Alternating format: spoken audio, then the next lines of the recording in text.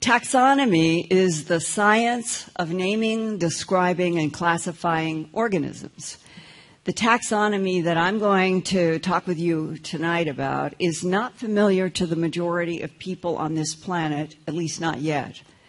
But I think that the Contact in the Desert audiences are people who do not believe humans are alone in this vast universe, and no matter what policies of denial governments have used to keep the public and media ignorant on purpose, that you all, with me, I think, fundamentally feel that if there was any subject on this planet that all 7 billion humans deserved, would be to know what their so-called authorities and leaders are keeping from them about other life in the universe and what it does on this planet.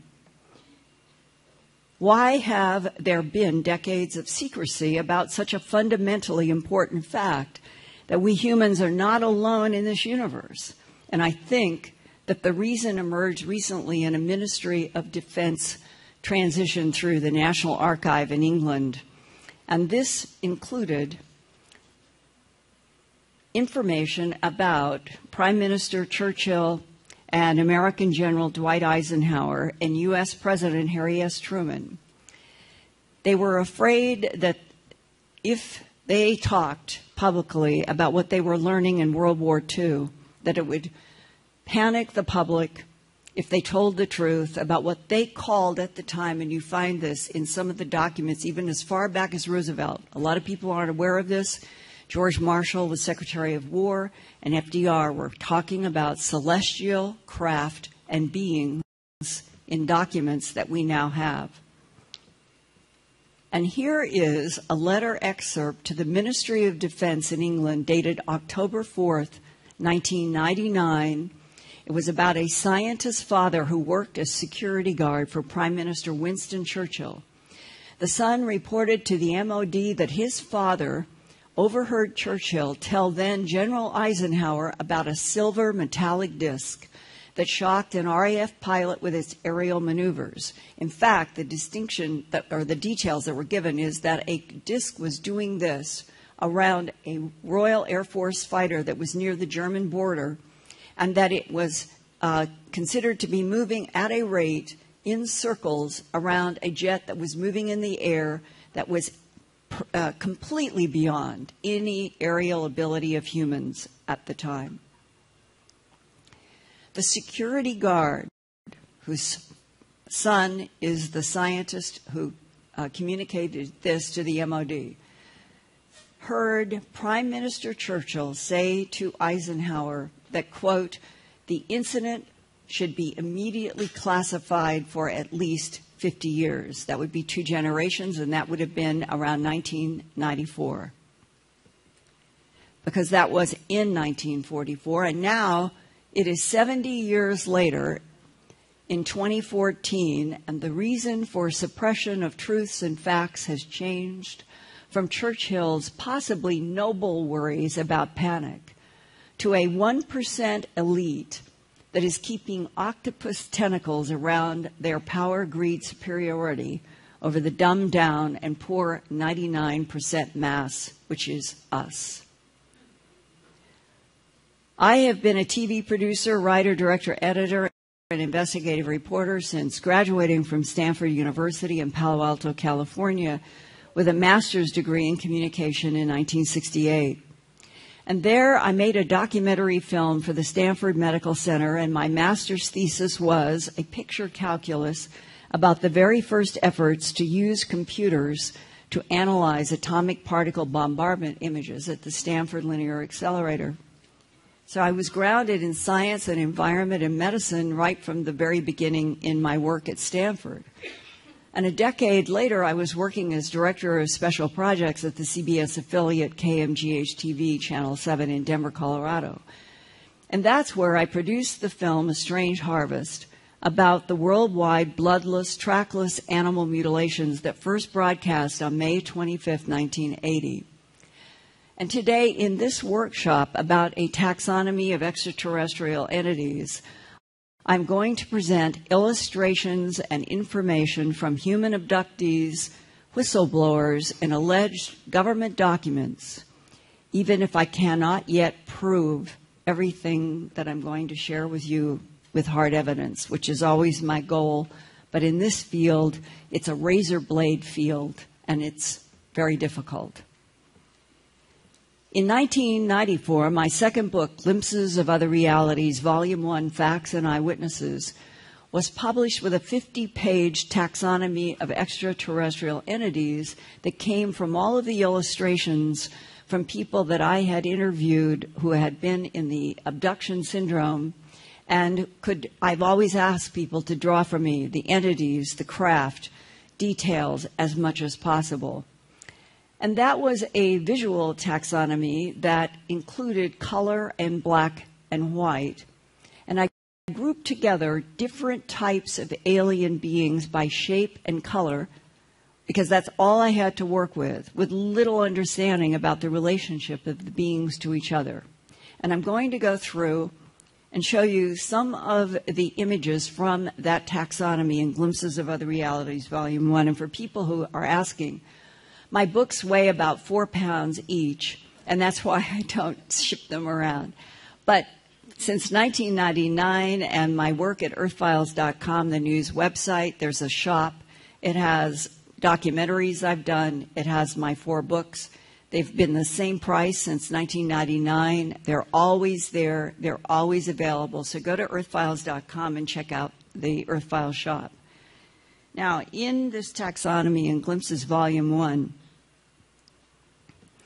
these were drawn by a teenager named Cindy Tyndall, who in Houston, Texas, May 1973, was with her mom, Judy Doherty, and 3 other members of their family when they were arguing about what was a moving light in the sky, pulled over the car, and what they experienced is that everybody in the car was put in a state of suspended animation, sort of like the Betty Andreessen case, except that Judy Doherty, and she didn't know at the time, she discovered later her teenage daughter, were taken up in a pale beam of yellow light. And on board, they watched snake-eyed gray creatures. You've got one in the upper right here, drawn by Cindy. They had an insect entity and another being with large black eyes who seemed more gentle and kind. The non-human entities all worked in a lab excising tissues from the calf that they saw rising in the pale yellow beam of light into the disc where they ended up. Cindy, the teenager, and Judy were both examined. Swabs of tissue was taken from inside of their mouth. Cindy also sketched this mushroom-headed being that had narrow oriental-looking eyes with vertical pupils, and this non-human also worked with tubes in a round laboratory room during the abduction with her mother and the calf from the Houston pasture. So you've got a mixture in this one case of different types of shaped heads, eyes, and heights. Now, here, completely different type. Memphis, Tennessee, 1980s. An adult male encountered this tall, red-haired being during an abduction. Similar red-haired types have been described by abductees in Nevada, Southern California, and the Andes Mountains of Peru. And I would like to digress for a moment to tell you about an extraordinary experience that I had in Peru in 1987.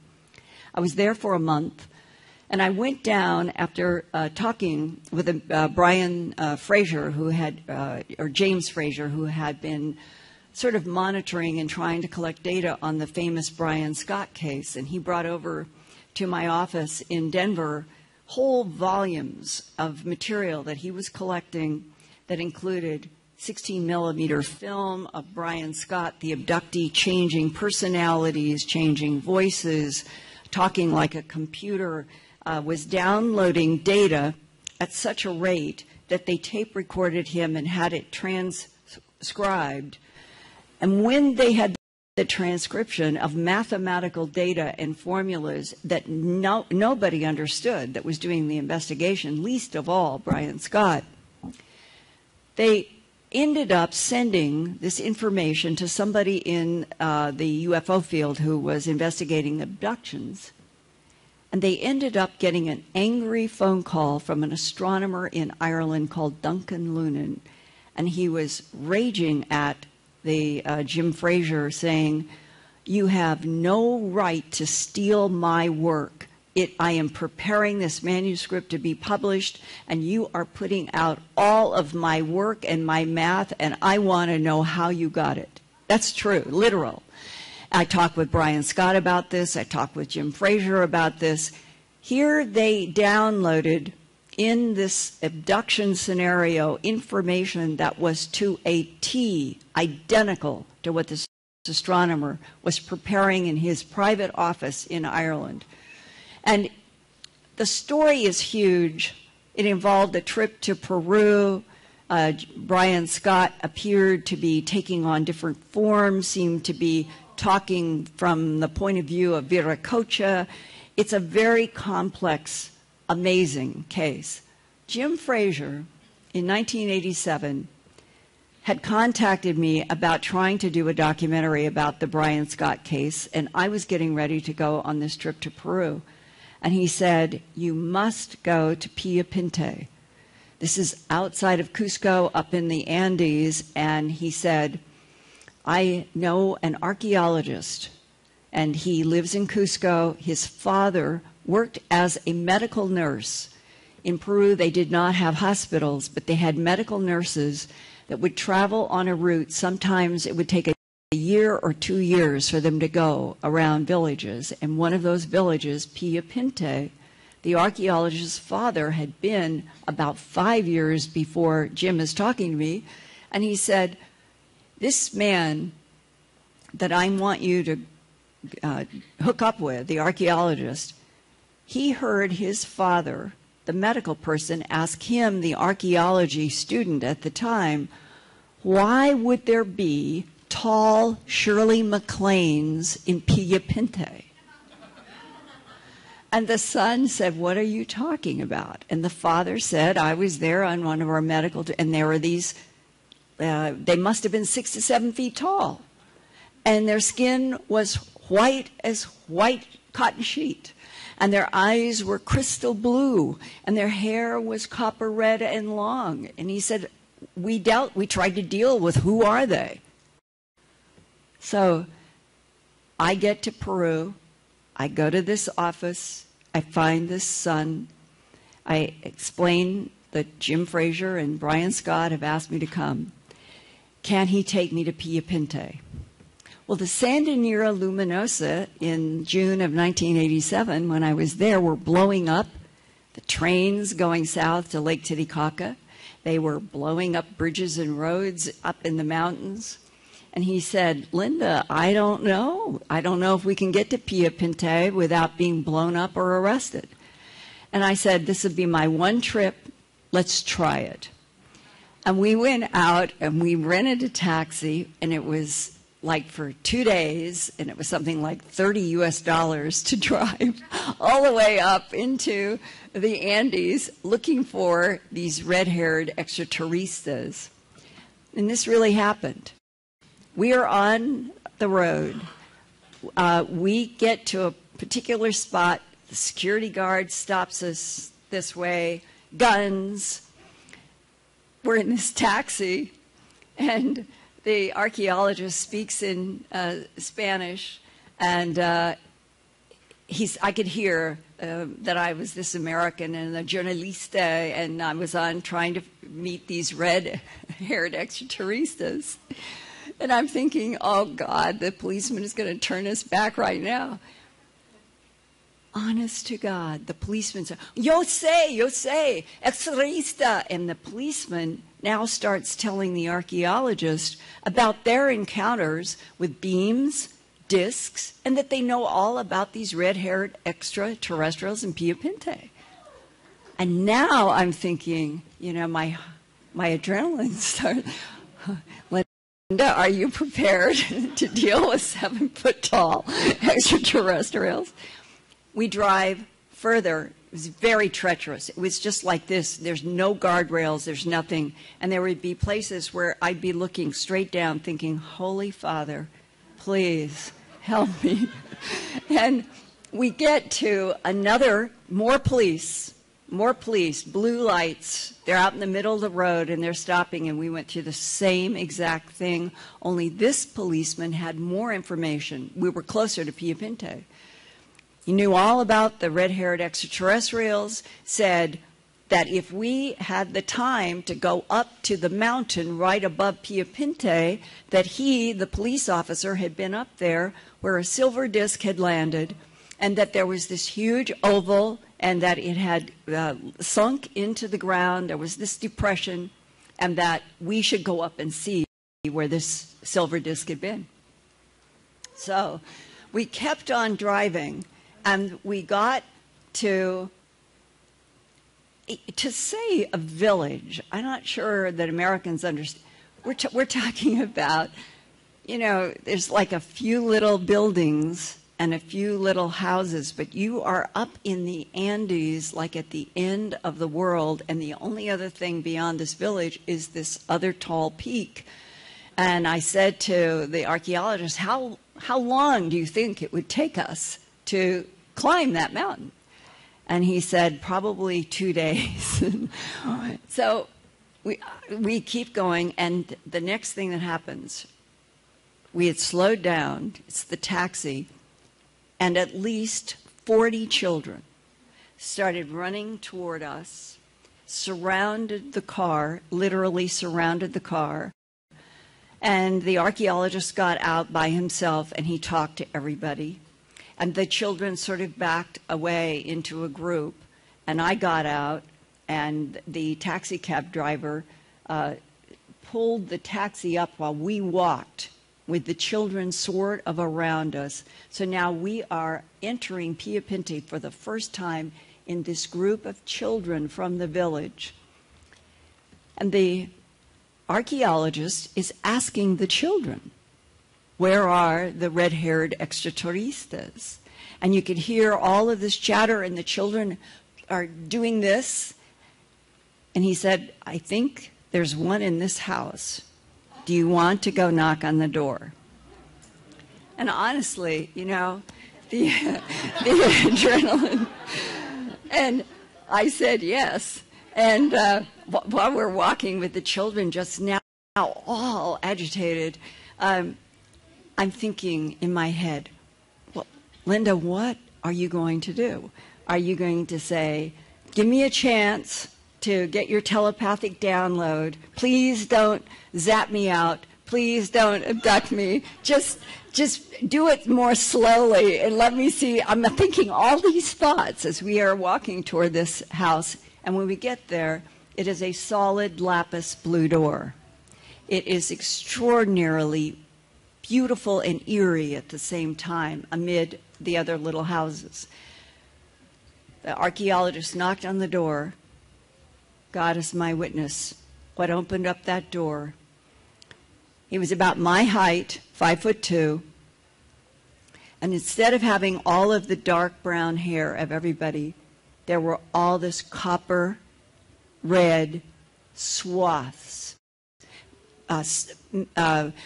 Travis Walton kind of hair. Do you know what I mean? And all of the other children and everybody that we had met, they had dark brown eyes, and we're looking at almost sky blue.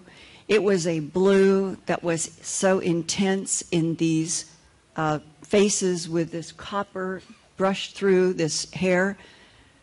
But here's the other, coming up, like if you put milk in coffee and you just start the turn and it starts to swirl, imagine that you're looking at skin that has what looks like a swirl of cream in coffee. And I was just stunned. And I said to the archaeologist, ask him who his parents are. They talk, and this guy says, go to this house. Well, ask him if he knows where the tall red-haired extraterrestrials. Points up to the mountain, and they're talking about how that they've been up there, but that the extraterrestrials that used to live in the village aren't there anymore, but his parents knew them very well. So now we walk to another, and it's another lapis door. They were the only lapis doors. We knock, the door opens, and it could be his cloned twin.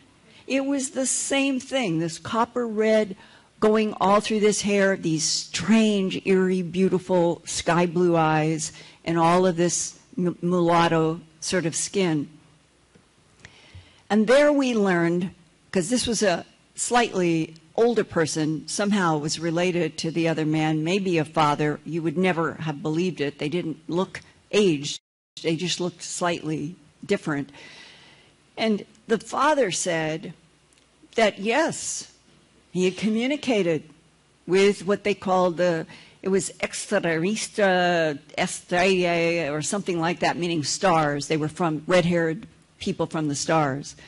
That they had known them, that they had come and helped them in the village, that they had a disc that they came and went from the top of the mountain, but they were gone. But yes, if we wanted to spend 2 days, they would be happy to take us up to the top of the mountain to see this oval at the top. When you are in Cusco, which we finally got back to the next day, and you go into the market, the people who sell the cocoa leaves are called pintes. They come from Pia Pinte. And what are you looking at? They're all female, and their hair, just like those guys at the doors, have all of this copper red. That's what they're called. And the locals refer to the red hair of the pintes who sell the cocoa leaves. I'm setting the stage for this whole question about the cloning, the hybridization, which I'm going to talk about in great detail on Monday, but the idea that on this planet, in cultures such as Peru, the idea of mixed blood with extraterrestrials is not foreign to them at all, and that there was a sense of, if I had just been there maybe a month or two earlier, I could have shaken the hand of, had a telepathic download with these tall red hairs that if we could go back to the slide picture, because now I'm going to go back to lots of slides. Something like this is part of the abduction syndrome. And what is the relationship between the tall red hairs, the tall blondes, the tall black hairs, the tall whites, and a whole series of others that I'm now going to continue to go through. Now,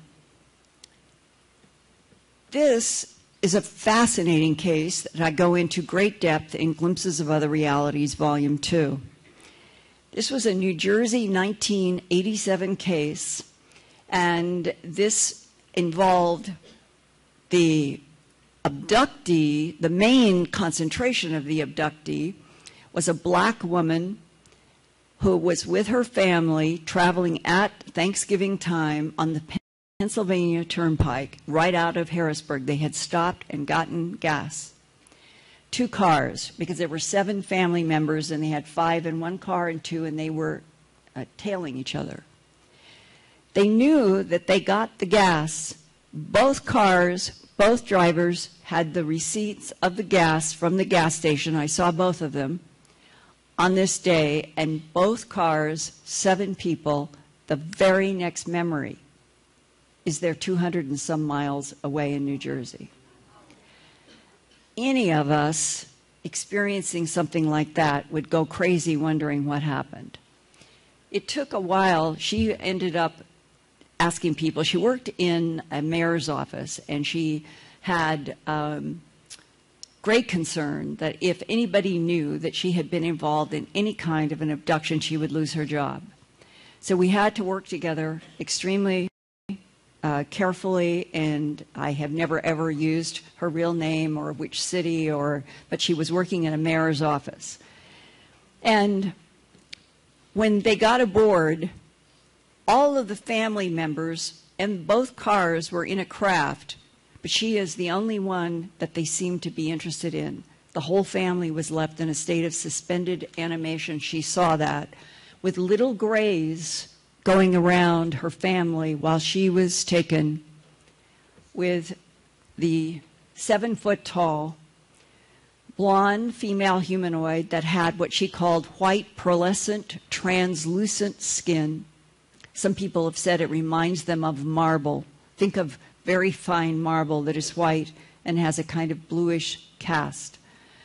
The New Jersey female abductee thought that the male's eyes were more golden and the female's a pale crystal blue, but she compared both of their eyes to a cat's, in which there are vertical dark pupils and no white showing. The female abductee stressed that when she first saw the tall male humanoid, that his eyes were solid black. Quote, "He took something off his eyes like shields, and there were cat eyes underneath," close quote. In the lower right corner down here are two overlapping what would be triangles without bases inside of a circle. And these were on the uniforms or leotard-like jumpsuits of two of the very tall beings that she was dealing with. And when she asked telepathically or thought, what does this mean? The answer came back into her head, quote, "The merging of two worlds," close quote. She did not know which two worlds or why. Let's assume that the Earth might be one of those two, but what is the interaction? What would be the merging of two worlds and why? That same New Jersey female also sketched this tall, beak-nosed humanoid male over here. He's wearing the tight skull cap, which comes up very often in cases around Area 51, Hawaii. This type is drawn a lot. And he was working with another cat-eyed, tall blonde, and the dark-haired beings during an abduction experience that kept going for her for quite a while. And here is yet another blonde type that was encountered in Springfield, Missouri, March 1982, to show you how confusing this is. This is an adult female who was abducted by a 6-foot-tall, blonde-haired male humanoid in a brown jumpsuit that had a winged insignia on the upper left chest. These triangles that are drawn by many people in the abduction syndrome, you would think that you would finally get answers to what did they mean. The most classic on the Eben type that we're going to talk about in more depth is a circle with a triangle in it. The circle with the two overlapping triangles about the merging of two worlds is usually only associated with the tall humanoid ones. And then this patch is a variation on a theme in which there is a triangle, and it can be what looks like a caduceus. It might be a reptile. Some abductees think it is exactly the caduceus we use in medicine, and others are like this one. It's either like a dragon or a winged bird, but that does come up in several cases. Southern California, 1990, the adult female drew these three non-humans after an abduction experience that she said they had light brownish yellow skin. This ties into several people that I've interviewed who said they thought they were dealing with Filipinos. The being The being on the right also has a triangle inside a circle on his upper right chest. That is one of the most common symbols in the abduction syndrome associated with the EBENs, extraterrestrial biological entities. Now, that symbol has been seen by many abductees, including Jean Robinson in Springfield, Missouri. She drew this circle around an equilateral triangle that she remembered on the left breast of her abductor's bodysuit. And we have all talked about what is the significance of the triangle and the circle symbol seen in so many encounters with the various gray-skinned and light brownish yellow types of beings. Why are there different sizes, skin colors, head shapes, and eyes among the gray-skinned entities? Why are there different looking blonde types, some tall, some short? Why do some tall blonde types wear insignias of overlapping triangles in a circle, while shorter blondes have something like a bird or a snake or the caduceus inside a round insignia on their uniforms? Why do some humans report seeing standing up lizards or alligators, while others say that it does look like a standing up crocodile to them with scales all over the body? Always confusing to me has been the question, what are the relationships between various entities? And I'm going to show you some more illustrations from my original taxonomy so that I can show you why I think that the menagerie of so many different kinds over the decades and centuries probably are the product of only 2 or 3 what I'll call prime intelligences. And for this presentation, I'm going to define prime intelligence as one of the top dogs behind the scenes, in which in the foreground we are dealing with many, many genetic creations, either hybrids or full-blown clones. Mount Vernon, Missouri, 1990. Pale gray entity with large slanted black eyes with a triangle on its blue uniform surrounding what looks like a crescent moon emitting energy. This was drawn by Paula Watson, who does not mind her real name being used, who had repeated abductions from 1983 onward after she and her husband Ron watched small gray-skinned non-humans float a black cow from a nearby pasture into a strange craft by a lizard guy. His hands had only 4 fingers, and I've been at this location, walked all of the ground with them. We talked with the farm. It was a pasture across from their house in Missouri, very rural. And when they saw what looked like a cow moving like this, if you can imagine coming out of your house and you're seeing a cow floating through the air with its legs out, what would you think? And what was it that happened? Oh, okay. I'm in another dimension. Yeah, I'm concentrating on what I remember.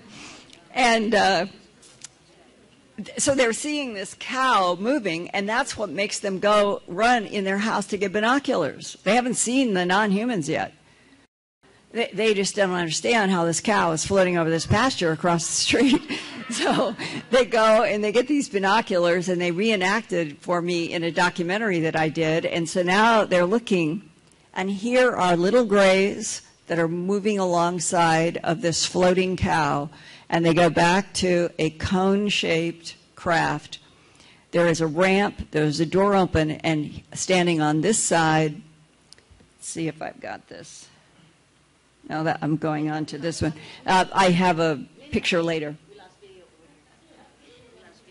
Well, how is that possible? Because they're probably changing over the systems right now.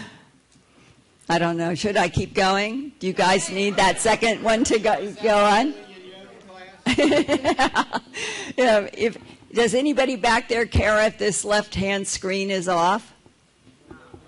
Okay. So they see that little beings that we're going to assume are clones or hybrids levitate the cow right into this craft, which seemed to have a mirrored surface that was reflecting all of the trees, the grass, and the sky, so that it was only through the binoculars looking at it this way that they realized a craft is there and the cow goes in it. And I want to emphasize that I have talked with 2 or 3 men who fought in Vietnam, and one, walking in the jungle, ran into what he thought were vines. And he said, Linda, when you realize that you are in a jungle in Vietnam in a war and you are going through vines and you hit something that actually hurts you when you hit it, and then you realize when you touch it, my God, this is a mirrored sphere. It's 30 feet in diameter. It's hidden in the vines, and it's completely mirrored, and it's reflecting, and nobody would ever know it was there. You are in the world of extraterrestrial camouflage.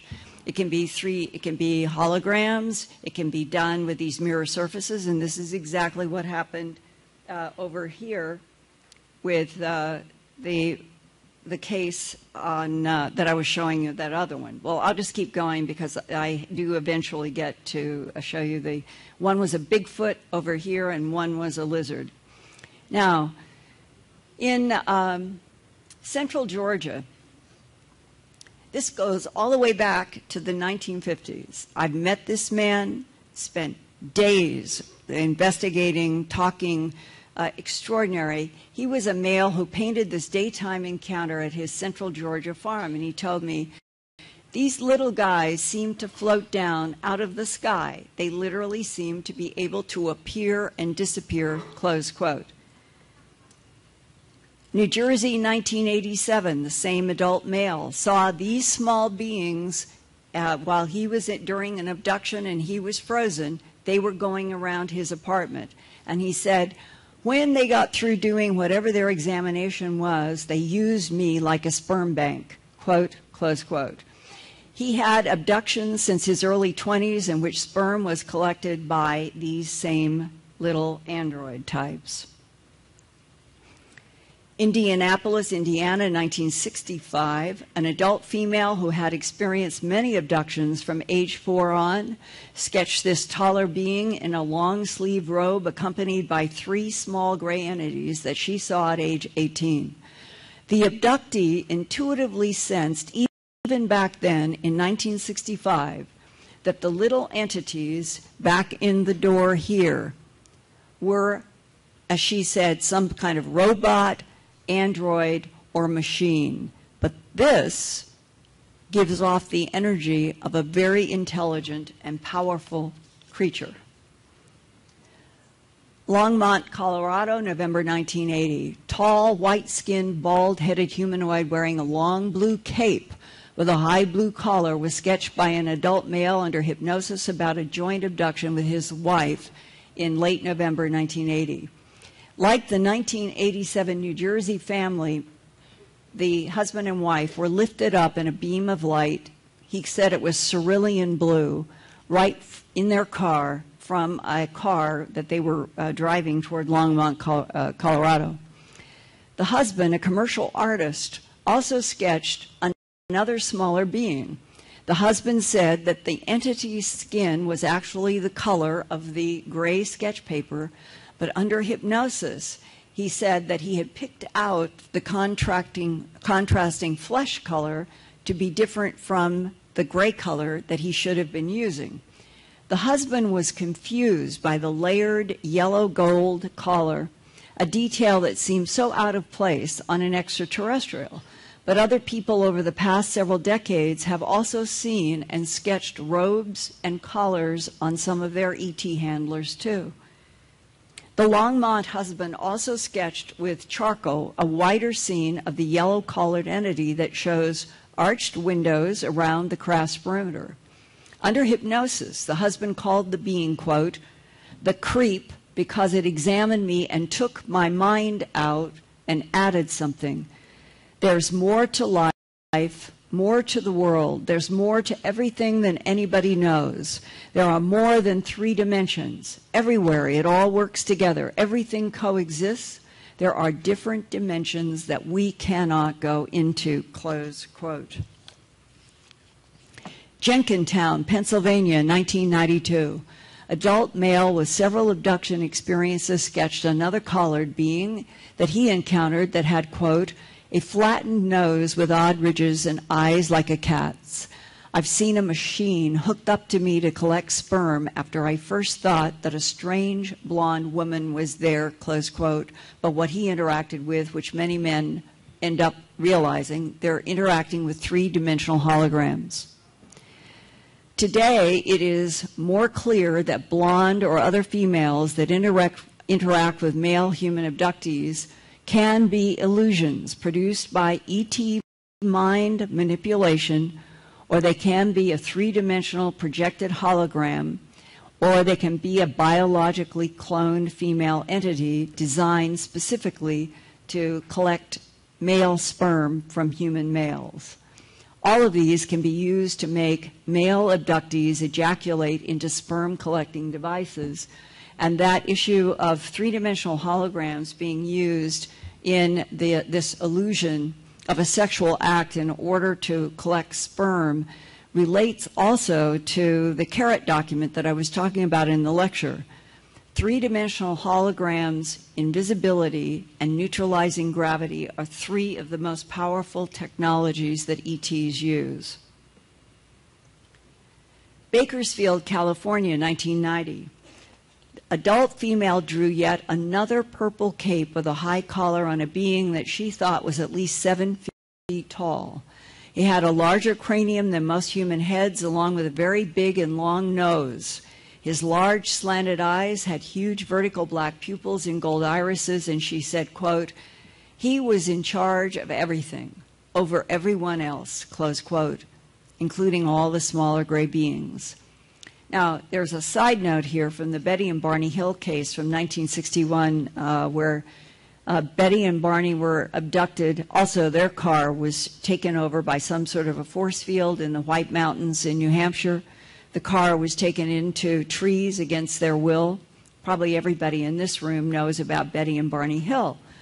Well, what they don't realize is that Betty Hill, in an appendix to the John Fuller book about interrupted journey, describes having a dream, and vivid dreams are often after abduction events where the human mind seems to be trying to grapple with suppressed details. Betty Hill described on her abductors that she was looking at vertical pupils like a snake or cat.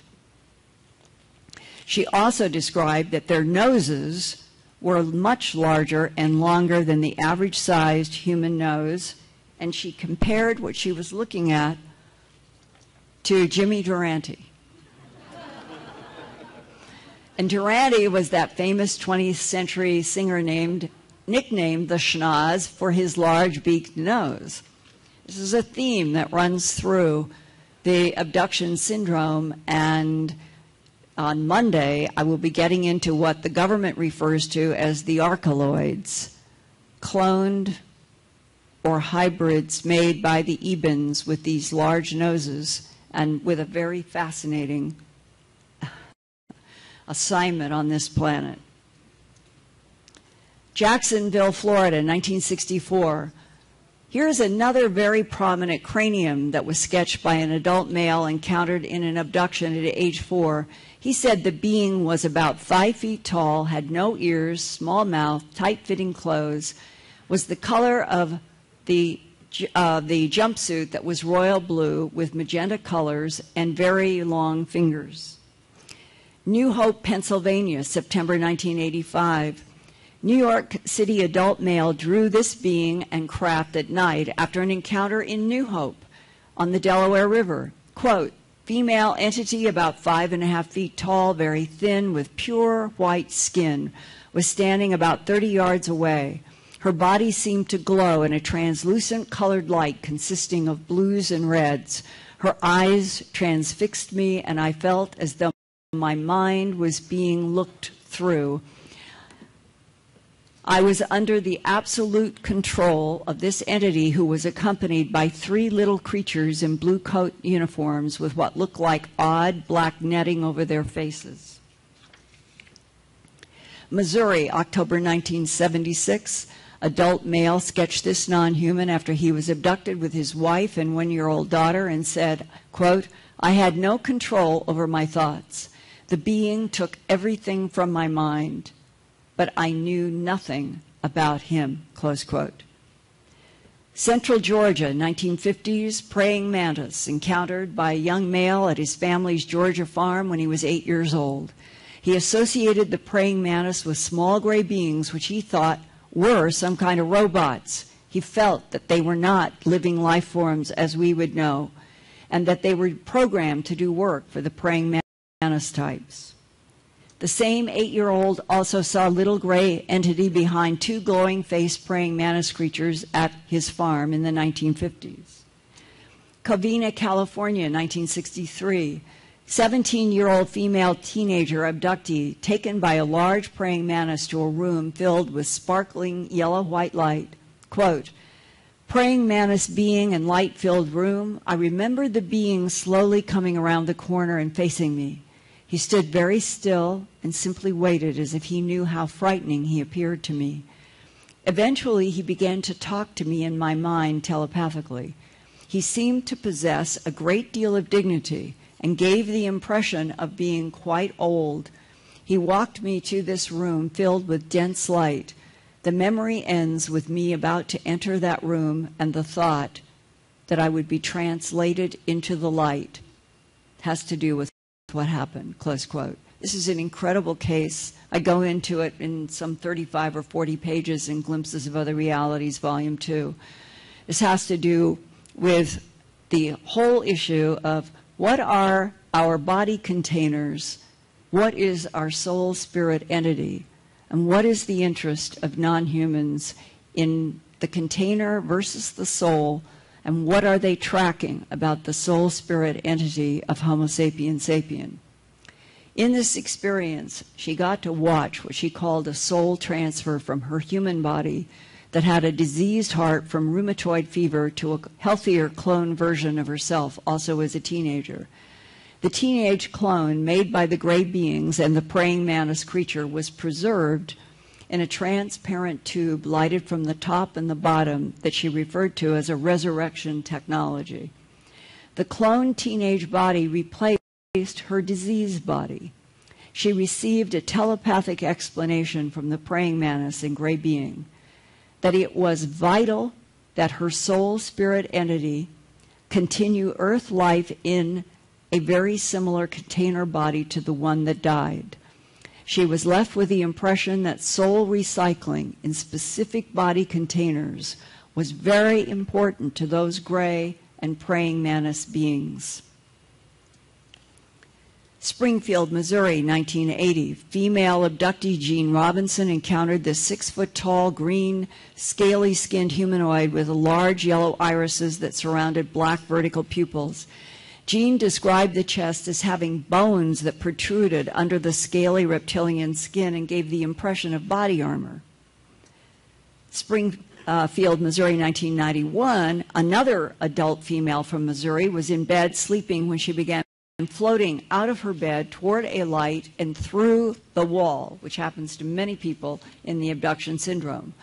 She saw a repulsive-looking entity with thin arms and ugly face like a giant grasshopper or alligator.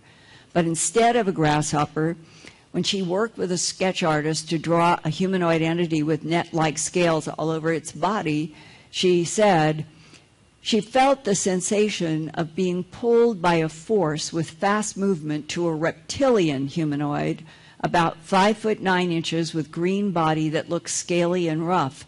She felt electricity going through her hands, saw pea-green eyes with yellow and black vertical pupils like a cat, eyes slanted down toward the outer face, no hair, small mouth, thin arms, hands like a duck with tannish brown webbing. 3 or 4 long fingers with nails on the end. After hypnosis, she felt like the reptilians need human beings to make them stronger. She said they are trying to get our genes. They have a threat of dying out, inbreeding with us to see if the genes that we have can make them stronger, close quote. A very common theme in the abduction syndrome. Like so many other experiencers of the non-human abduction syndrome, the Missouri abductee told me that she did not understand what the survival problem is or why Earth life should be involved as an alien species regeneration. Here we go, Springfield, Missouri, July 1983. This is the transport by the 2 little grays of the cow that they saw floating, going back into the triangular craft with something that looks like a Sasquatch on one side and a lizard guy on the other. And they watched the binoculars as all this closed up, this cone-shaped thing lifted up, and I got to talk with the owner of the pasture, and they didn't know anything about what had happened until Ron and Paula went over to their house and said, we just saw something strange in your pasture. Are you missing any cows? He said, in fact, I'm missing a black cow. Have you seen it? And they said, we think we saw it floating in the air over your pasture into a UFO. And this is where the human family has no language for this without feeling like they're going to be criticized. How do you say, I saw a cow and it was floating 3 feet above your pasture, and there were these little gray things, and there was something that looked like a Bigfoot and something that looked like a standing up lizard, and they all took this cow into this cone-shaped craft, and then it just flew away. That's why people would rather say, I'm not going to tell anybody. And that's when we lose. It's being able to understand the details of what your fellow humanity are experiencing with some other kind of intelligence that I think makes us stronger, that we should not be critical, we should not be criticizing people, and I think it is beginning to change. I hope so. Now, all of this effort, here is the Bigfoot close-up.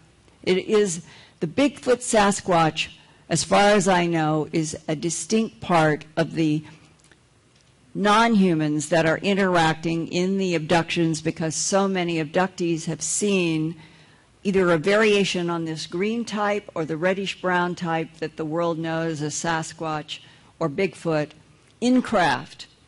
And they have the distinct impression that they definitely are low on the totem pole, that there are many different levels of intelligences working for prime intelligences.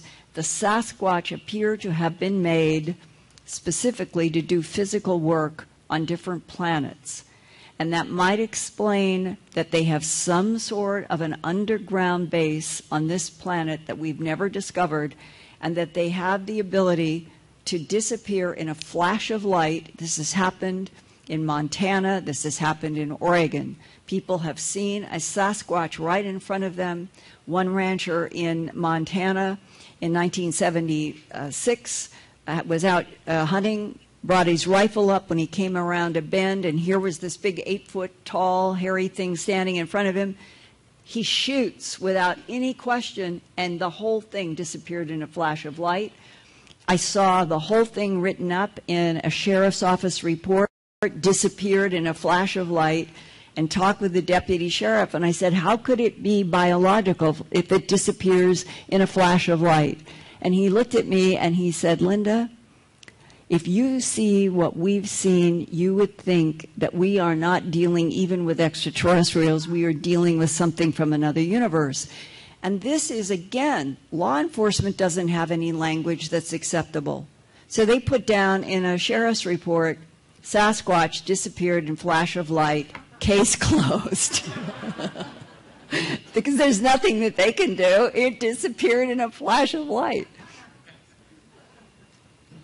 And all of this effort to understand what our government knows about non-humans interacting with our planet began when I was director of special projects at KMGH-TV, the CBS station then in Denver. Beginning in September of 1979, and for the next 9 months until its first broadcast on May 25th, 1980, I was producing the television documentary A Strange Harvest, and I was looking at North America at first and began to realize it was happening all around the world. And for those of you who don't have any experience, this is a very good and classic case in which you can tell and see that this jaw flesh has been removed extremely cleanly. There's no blood, there's no fluid on the ground. What you wouldn't know, and this was a detail that law enforcement asked me back in 79 and 80 if I would not report, because they wanted to keep it as a reality check on cases. In this particular case, there were 2 teeth, molars. And this was something that the Royal Canadian Mounted Police were also tracking. They knew that they had mutilations that were bloodless, and they knew that molars were selectively being taken in the cattle. It was not reported in Canada. I complied for quite a while, and I did not report it. But to extract molars from the jaw of a cow, in this case here, and the jaw flesh, without leaving any trace of blood is considered impossible, as well as all the other excisions that have no blood too. And one of my first meetings that I had when I began working on a project for Home Box Office, following up A Strange Harvest, they wanted me to do an hour special for HBO, and we were working under the working title ET's The UFO Factor. And an attorney, Peter Gersten in New York, arranged a meeting for me to go to Kirtland Air Force Base to meet with an AFOSI agent. And the idea was that we were all going to get some names and addresses of a very bizarre written-up encounter at Ellsworth Air Force Base in which there was a document referencing the NSA, was referencing the name of a man that I knew was head of weapons testing evaluation at Kirtland. And the attorney and I agreed, I'm starting on the script for HBO. Citizens Against UFO Secrecy wanted to do fresh investigation of this case that involved, try to imagine this, you're a security guard at Ellsworth Air Force Base and a craft comes down in front of you. And you have a gun, but that's all. And a door opens, and some kind of an entity comes out, and the security guard raises his gun, and a green beam, and gun completely evaporates. And the only thing on this, imagine this, he's got his fingers, but the only thing that happened was a mild burn in the hand. And this guy said, the United States government wanted that technology. So a lot of the investigations and suppression of these events are because our government wants to find out, how do you send out something that looks like a laser that can evaporate a gun and not even hurt the hand? So Peter Gersten, the attorney, and I, we really wanted to investigate this, and he said there was this man at Kirtland Air Force Base, worked in AFOSI, could give me the actual names and phone numbers of witnesses to this exchange of, we'll call it laser fire, between an extraterrestrial and a security guard. So that's why I thought that I was at Kirtland Air Force Base. But instead of names and phone numbers for Ellsworth, Dodie handed me a document from a desk drawer that looked something like this simulation that said briefing paper for the President of the United States of America on the subject of unidentified aerial craft, UACs, and the paper also referenced unidentified aerial vehicles, UAVs. The alleged presidential briefing paper was about government monitoring of an alien presence from at least World War II on, and the paper included the sentence, quote, extraterrestrial biological entities manipulated DNA in already evolving primates to create Homo sapien. According to current Earth science, those evolving standing up primates began with Homo erectus, that's on the left, about 1.8 million years ago, and kept changing over time through various primate models to Homo sapiens sapien after Neanderthalensis and modern human. And this took place about 30,000 to 35,000 years ago. There was an overlap for a period of time. And I would like to just share with you, it's a very dramatic meeting that I had in 1999, December. It was put together by a man who worked at the World Bank. He knew me from conferences and conversations, and he called me up and he said, there's a man that I know retiring from the Defense Intelligence Agency, and he has seen your book, Glimpses of Other Realities, Volume 2, and he is intent upon being able to meet you to talk with you about the resurrection technology in Chapter 3. Would you be willing to travel for a meeting? I've done this half a dozen times in my life. You do not know what's going to be on the other end. But if I hadn't done those trips, I wouldn't know what I know. It's an odd thing about life. You have to use your gut, and you have to decide whether you are willing to sort of jump off cliffs occasionally, hoping that the divine field will help. And in this case, the location was totally in the hands of the agent, who did not want to be near his home, did not want to be near Fort Meade, had very specific parameters, and I said yes, I was willing. And where we ended up was really quite an insight. He chose where we would talk, and it was the Baltimore Wharf on a Sunday, with all of those boats coming in with all of their noisy motors, lots and lots of white noise. And he had us sit, there were 3 of us, sitting on a bench that was right next to the water. And as we sat down, at his request, he looked up and he said, "I do not think that the satellites can penetrate this white noise." So these are people, that's what they live with all the time. Is they are in that mental state that some of us are just becoming conscious that the NSA has the planet wired and has had the planet wired for a long time. So we are sitting there. It's very long, 7 hours. It was a 7-hour discussion, and our bladders are what ended it. And in those 7 hours, I've never discussed it, but what I want you to know is that this man was establishing for me that during his work for the Defense Intelligence Agency of the United States government for 23 years, that he described his work as the monitoring and analysis of the geopolitical territorial conflicts of 3 different extraterrestrial civilizations on this planet, and punctuated that sentence with, "and they don't get along." And then he said, "We have proof that 2 of those 3 have been interacting with and terraforming this planet for more than 270 million years. And I said, "That's before the time of the dinosaurs."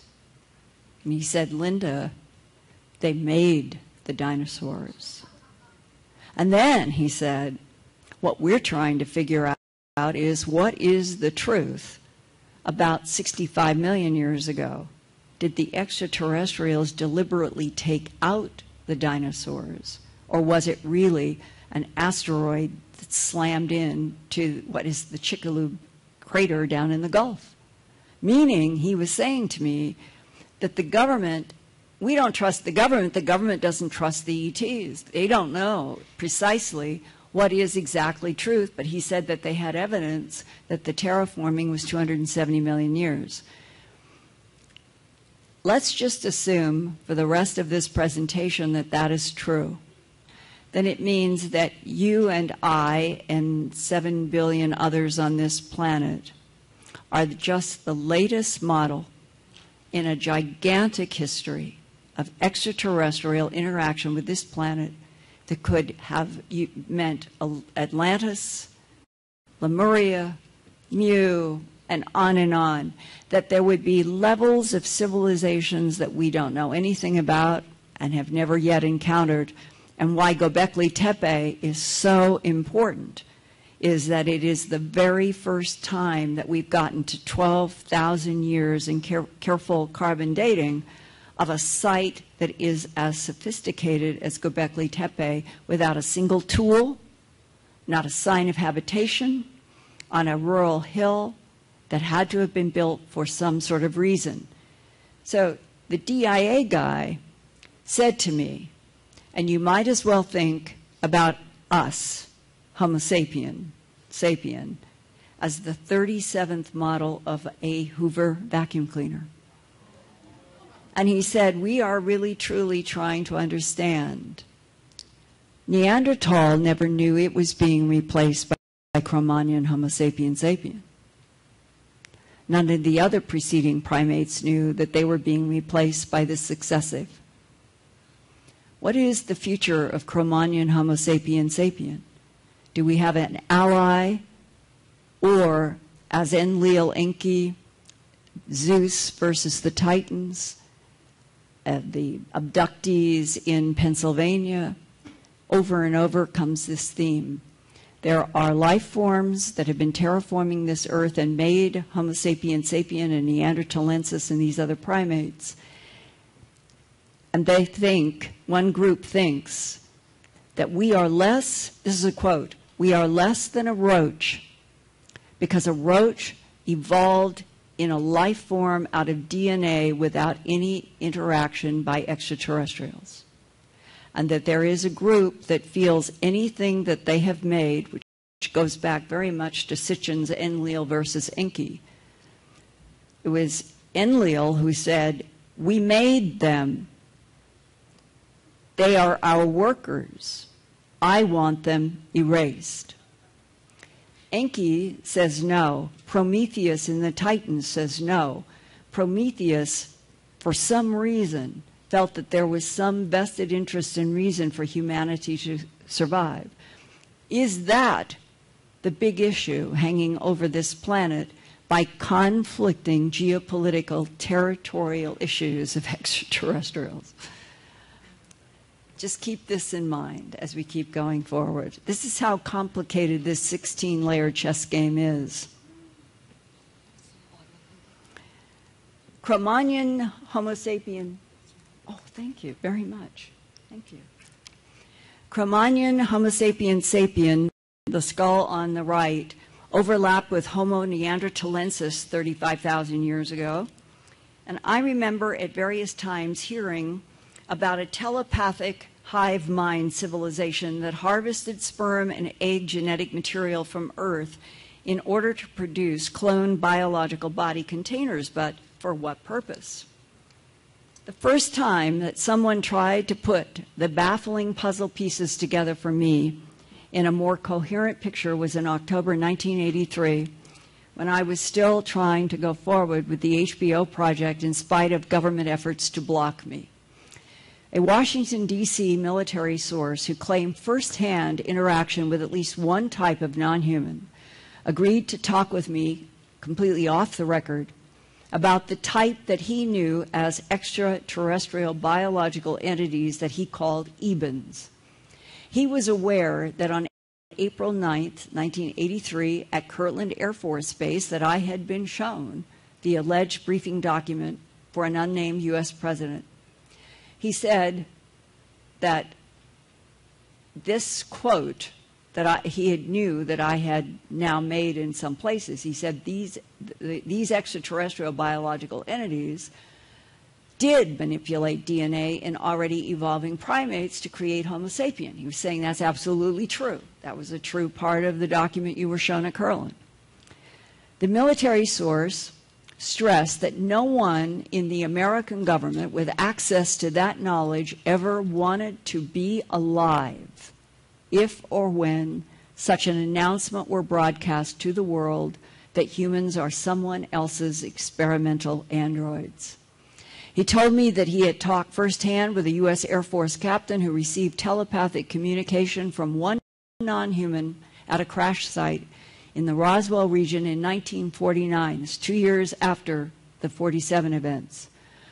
Because the captain, more than anyone else at the crash site, could clearly receive and correctly hear the telepathic thoughts from a being that was lying hurt on the ground, that captain was assigned at the spot to travel with this entity that they took up off the ground who was alive. And it's very interesting. I will just give you this detail. Try to imagine this, because this was described to me by a man who knew this captain very well.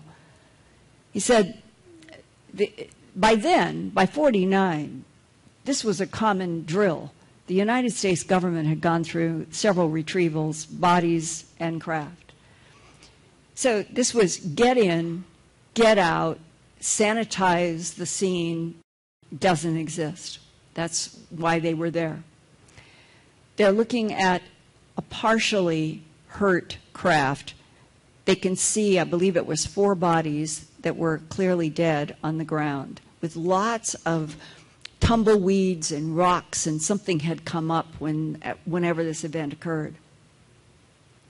And all he was doing, he was walking toward the craft, when what went through his mind, the way it was described to me, was a cry of agony.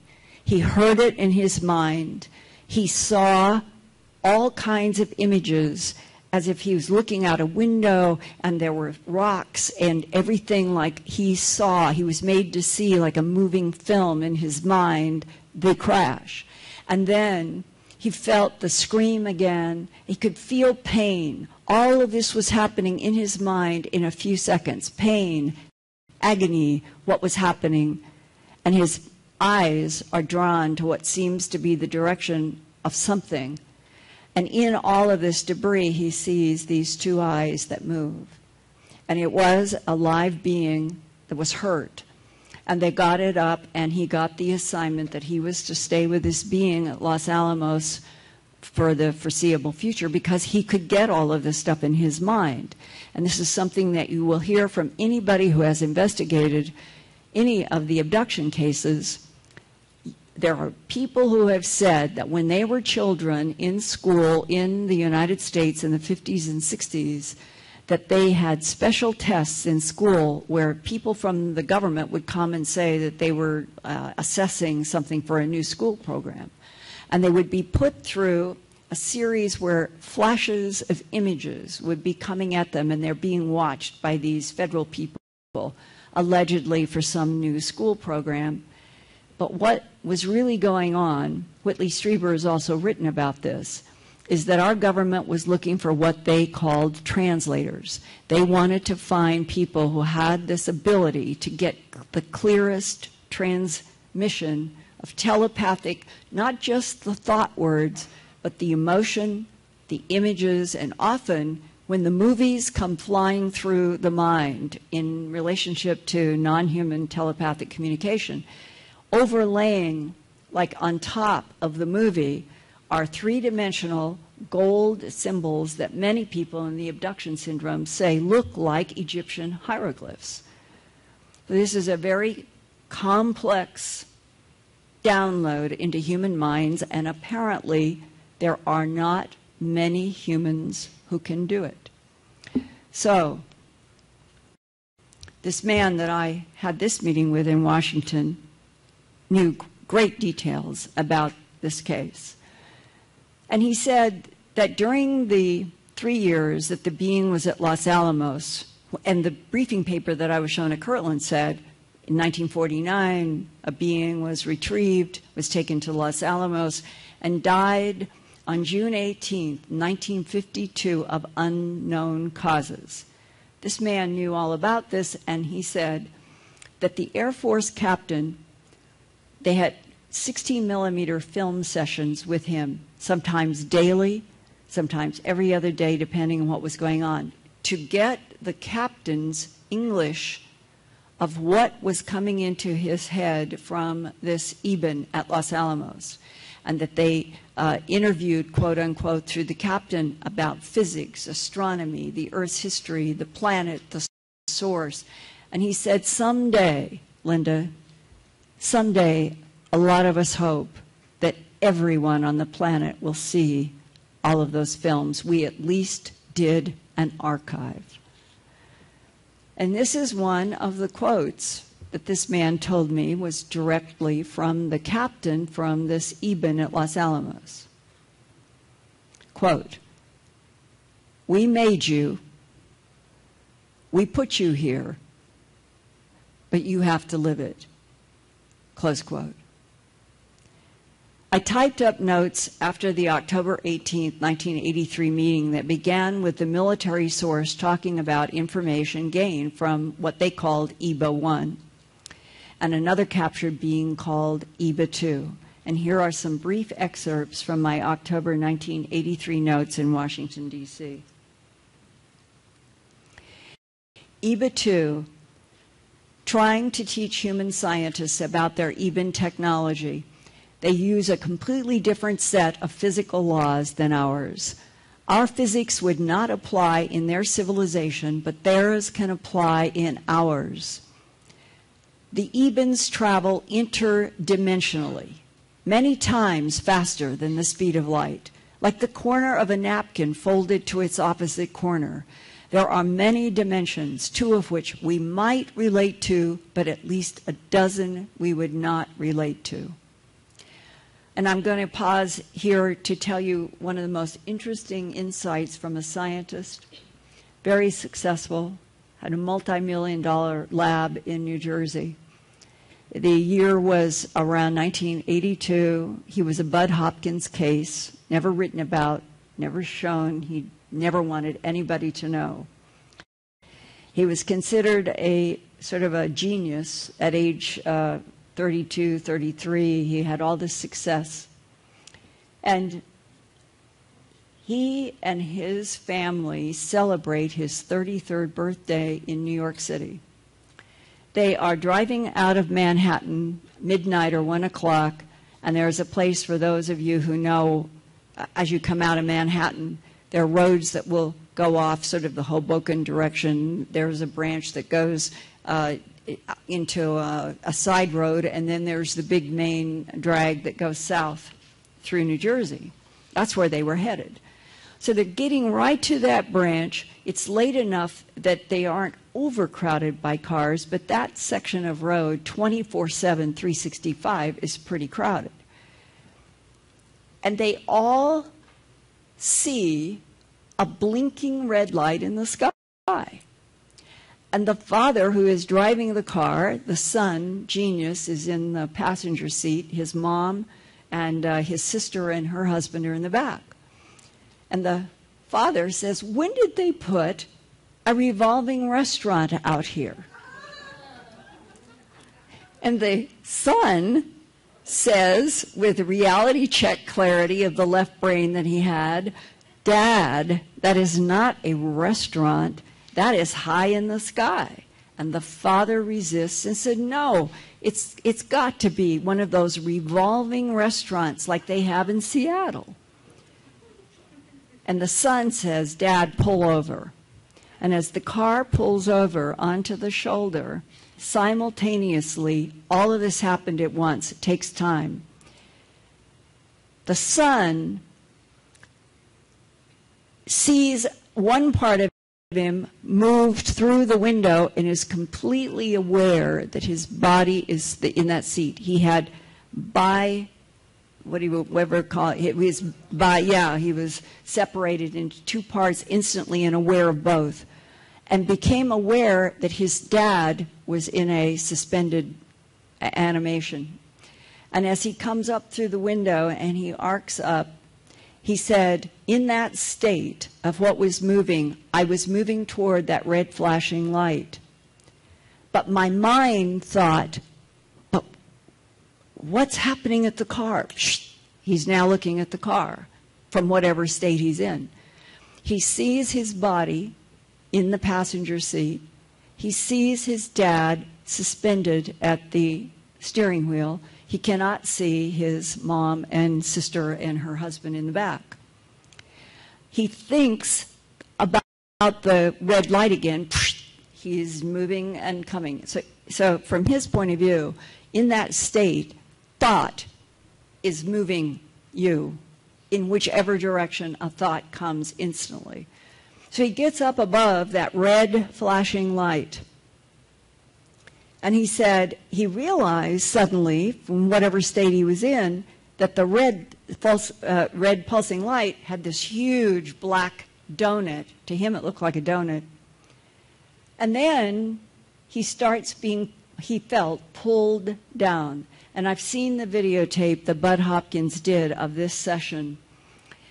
And Bud had a sofa on a wall where he would have people that he was working with. And this scientist on the videotape was laid out like normally people would. And when he starts down into this donut, he begins screaming at the top of his lungs, and he's pulling his legs and kicking and kicking. And I ask him, what what in your mind, do you remember anything about why are you kicking? He said, Linda, I'm looking down and here are 12, I believe that was 12, sets of black eyes all in a circle, and I am coming right down in the middle of them, and I was trying with every fiber of my being to break and stop and go back up. And he said, you know, I could think myself to look at the car, I could think myself to go to the red lights, but I couldn't think myself as desperately as I was trying to stop and go the other way. And so he came down in the middle of all these black eyes. And as many abduction cases, he doesn't have linear memory. The next thing is on a table. And he's lying there and he sees the big black eyes and a gray of some sort. Might have been an ebon, but it's very uncertain because there's so many different types of grays. And he sees the four fingers, these two long ones, and this clasp around what he said looked to him like his electric toothbrush. But coming out of the bottom was a cerulean blue light, which is sort of bluish green. And the hand appears to be moving slowly, and this guy had already started getting into Buddhism, and he was doing meditation and all kinds of things. He'd already been doing that in his life. And so part of him said, in his mind, if you concentrate everything you've got on your muscles and your nerves, you can move your arms. And he said, I did that. And Linda, this is the power of the mind, of the being, against everything. And he was strong. He was a strong guy.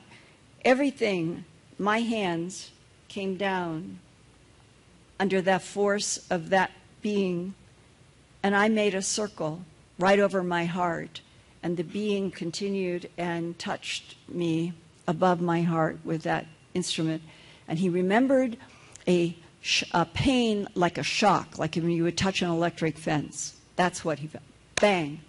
Very next memory, he's in his bed, in their house, in New Jersey. Doesn't understand. There are leaves on the floor. He's fully dressed. He's got his shoes on in bed. They've got leaves on them. He gets up, he calls, he was living with his mom and dad. He called their names. Nobody was there. He's completely disoriented. He walked out, went to the front door, went out on the steps, went out on the walk that they had to a sidewalk. And then when he got to the sidewalk, he said, Linda, I began to walk fast. And I haven't ever told anybody. I didn't tell my parents. I'm telling you. I had been having chest pains for a year, and I didn't want to go to a doctor. And I had not been able to run. I had not been able to play tennis without my heart hurting. And he said, I know it's stupid, but I didn't want a doctor to tell me that at age 32 I had heart problems. And as I began to walk faster and faster, knowing that I had not been able to walk like this for at least a year, I began to run. I ran for 2 or 3 blocks. Linda, no pain. They fixed my heart. Why? It's like almost you could take all of the abduction cases of all the years to that plea. And in there, sharing that with you is inherently a repair which comes up in some of the abduction cases. There are other human repairs. If we go into this work and the sharing publicly, and we are painting everything black and frightening and negative, it may be completely wrong. If we paint everything wonderful and angelic and peaceful, we can be very wrong.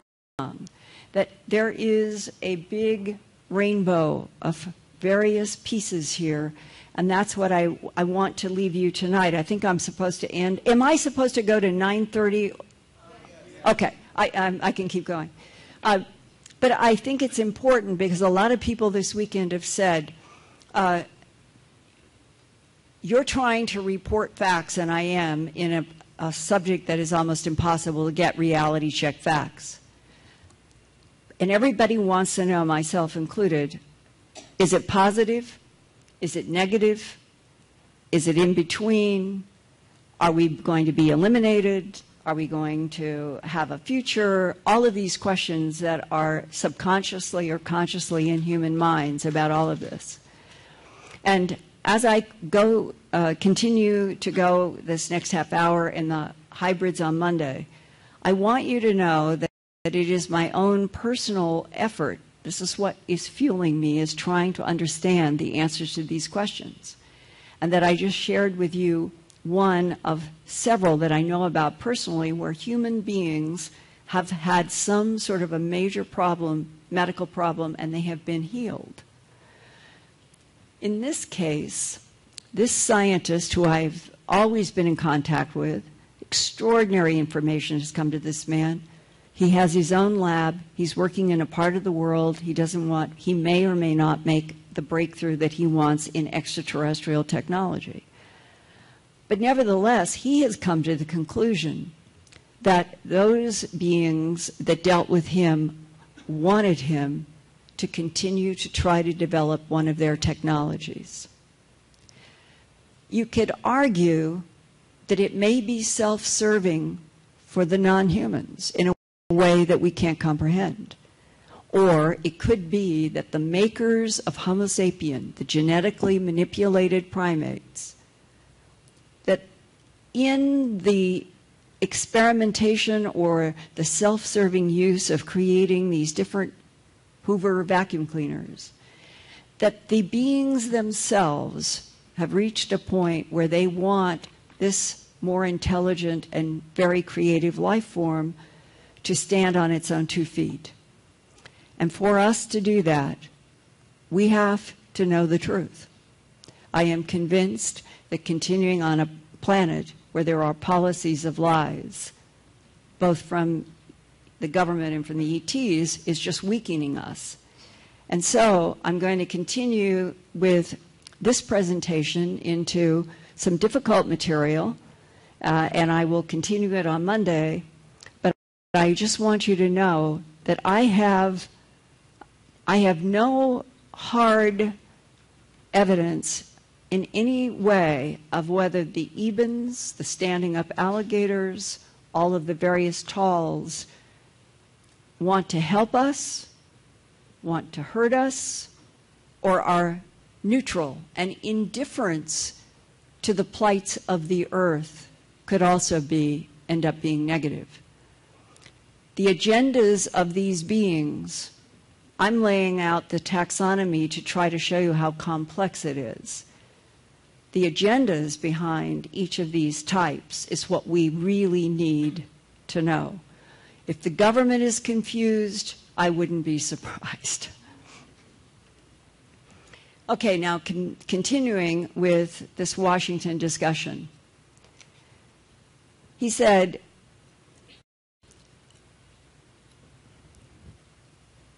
in number 3, all ebens look alike.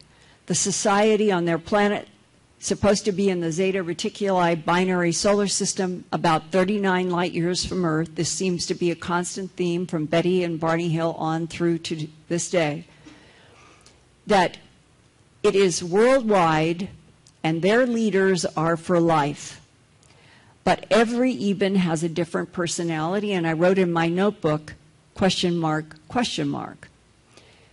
4, the ebens brought 5 different humanoid species. Are they juvenile delinquents? Question mark. This is a question that he raised. These are my notes from his discussion. To this planet Earth a long time ago. Our whole planet is a sociological experiment. That's why the ebens persist in the guardian role versus the renegade blonde Swedes and others. He was defining When I had this meeting in 1983, interestingly enough, he said the Swedes, the Nordics, were troublemakers to our government. Others would argue that the Nordics, the Swedes, may be the only allies that we have. Again, the layers of contradictions are huge.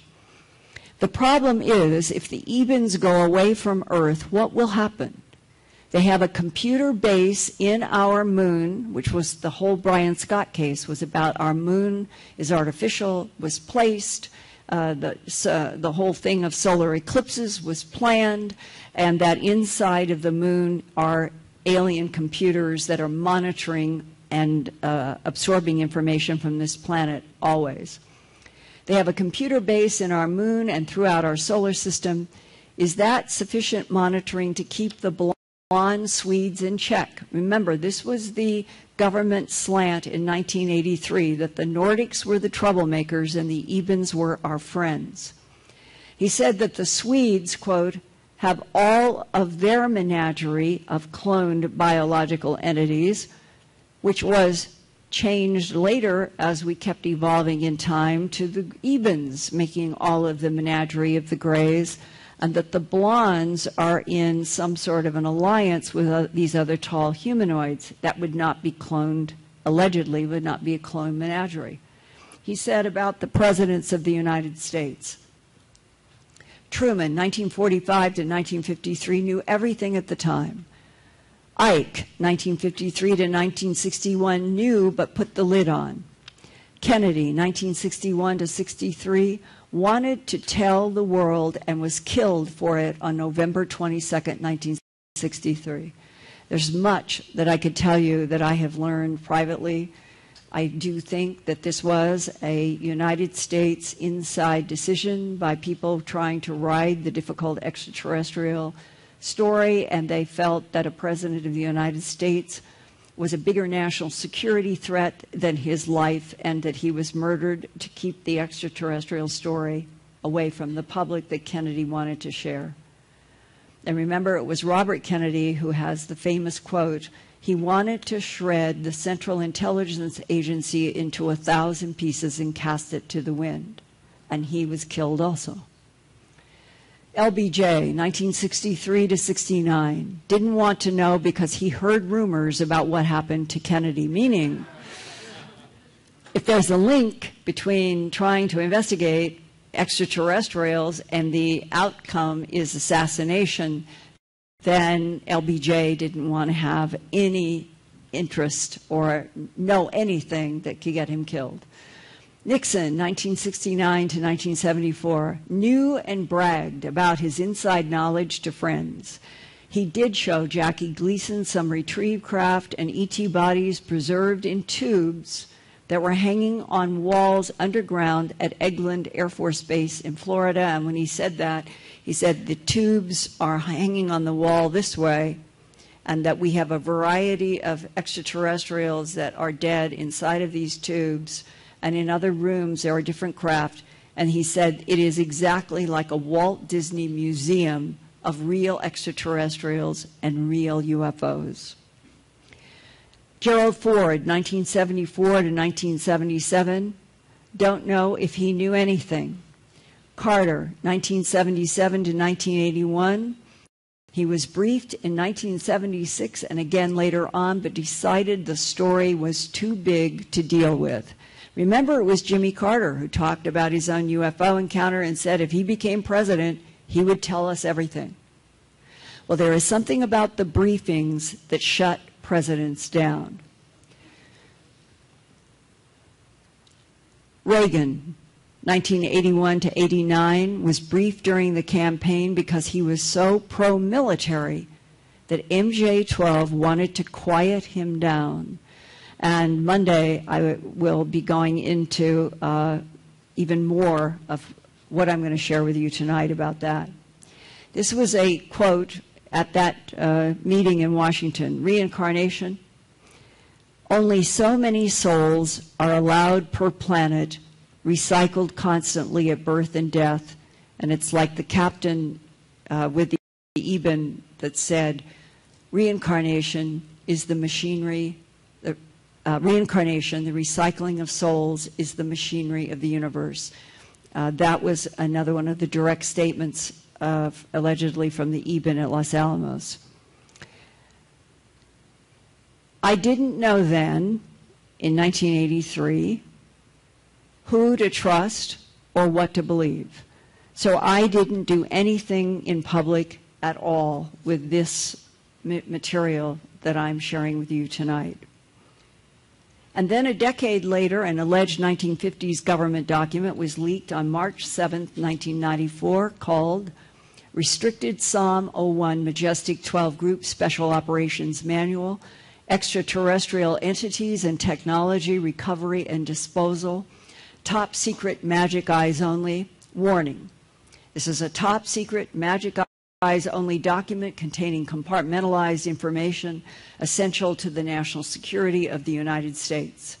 Eyes Only access to the material herein is strictly limited to personnel possessing Magic 12 clearance level.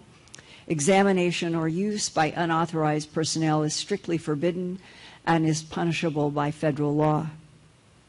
Here is a close-up of the original U.S. War Office seal, which was being used in the date. As you can see, that this was dated in April 1954. The War Office logo was being used in 1954. Since the United States War Office was transitioned to the U.S. Department of the Army under the Department of Defense in 1949, the implication is that this Psalm 101 training manual for extraterrestrial entities and technology recovery and disposal was first produced before 1949 and maintained that war logo when it was published in a printing in April 1954. The unofficial leak of this Psalm 101 manual started at a La Crosse, Wisconsin pharmacy when 32 pages of text and drawings showed up on 35mm negative film addressed to Don Berliner at the Fund for UFO Research in Maryland. The film was in an envelope postmarked March 7, 1994. Don Berliner gave Bob Wood, an aerospace engineer retiring from McDonnell Douglas, permission to print the negatives for study.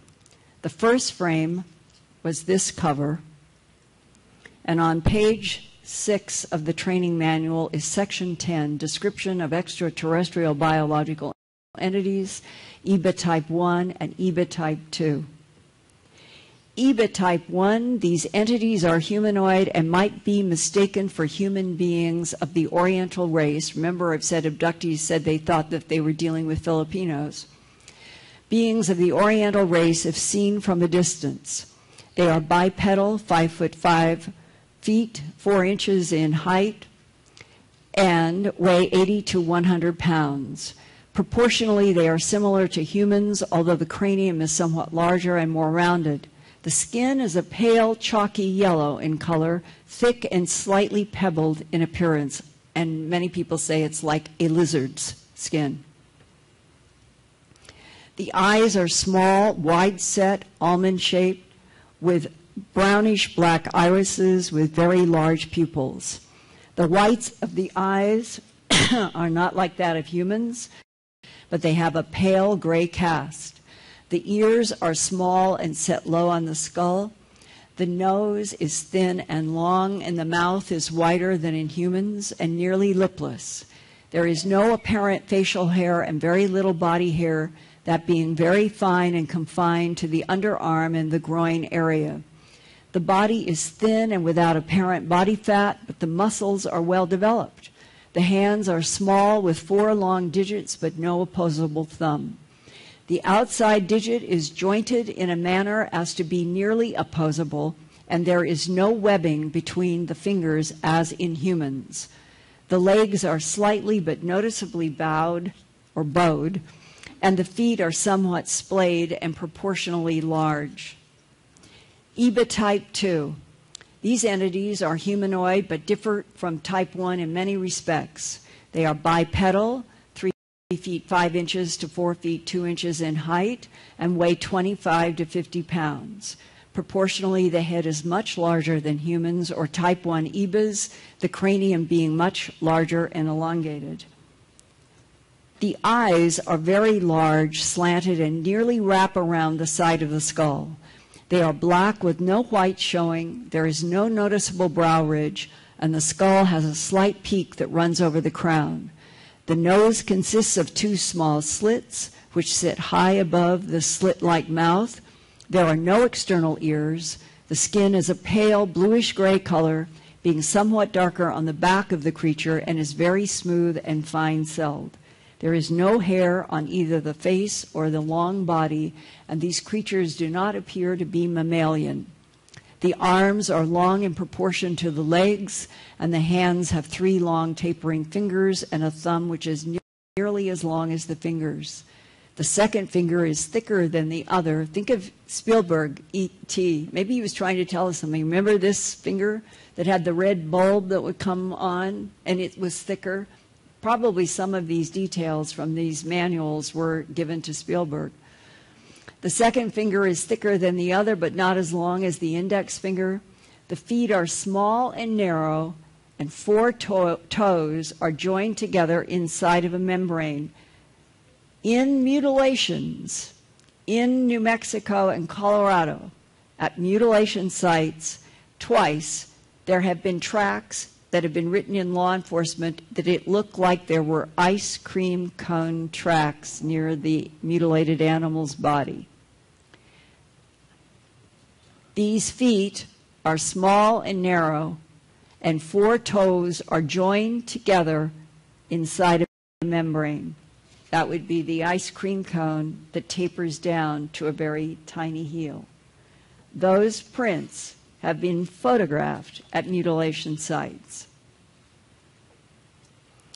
It is not definitely known where either type of creature originated, but it seems certain that they did not evolve on Earth. It is further evident, although not certain, that they may have originated on 2 different planets, close quote, from the short taxonomy in the Psalm 101 training manual, which everybody, Bob Wood, Stanton Friedman, all of us who have dealt with this since it was first released in the 35 millimeter negative, we are convinced this is real, this is a leak, that the Psalm 101 was a training manual being used for crews that were going out to retrieve craft and extraterrestrial bodies, dead and alive. Today, I can add the probability that EBA-1 types genetically manufactured EBA-2 types to do work on this planet. And that means abductees have usually been handled by the small, large, black-eyed little guys, not the prime EBA intelligence behind the genetically cloned biological entities or androids. The cloned biological entities of various types made by EBAs and other extraterrestrial types recently emerged with more details about 5 different non-human species allegedly presented in a briefing for U.S. President Ronald Reagan. This release, 27A Reagan briefing, was included in a series of 35 reports from 2005 to 2007, posted in order, quote, to facilitate the gradual release of confidential documents pertaining to a top-secret exchange program of 12 U.S. military personnel to Serpo, a planet of Zeta Reticuli, between the years 1965 to 1978. The information began to be released on 2 November 2005 by a retired senior official within the U.S. Defense Intelligence Agency, known as DIA, who calls himself anonymous. Until he chooses to make his name known, this is the way he will be represented here. Anonymous reports that he is not acting individually and is part of a group of 6 DIA personnel working together as an alliance, 3 current and 3 former employees. He is their chief spokesman, close quote. The following excerpts are allegedly from a transcript of a tape recording made at Camp David, Maryland, for President Ronald Reagan on March 6 and March 8, 1981, about the subject of, quote, unidentified flying objects and extraterrestrial visitation of Earth, close quote. Leading the discussion was William Casey, along with CIA advisors and a caretaker of the ET history. Casey was Reagan's campaign manager in 1980, and President Reagan asked Casey to become the CIA director from 1981 to 1987. That means that this briefing, March 6 to 8, 1981, was only 2 months after Ronald Reagan first took office on January 20th, 1981, as President of the United States. The caretaker. The United States of America has been visited by extraterrestrial visitors since 1947. We have proof of that, close quote. That is not the truth to the President of the United States. There were crash retrievals at least as early as 1941 at Cape Girardeau, Missouri.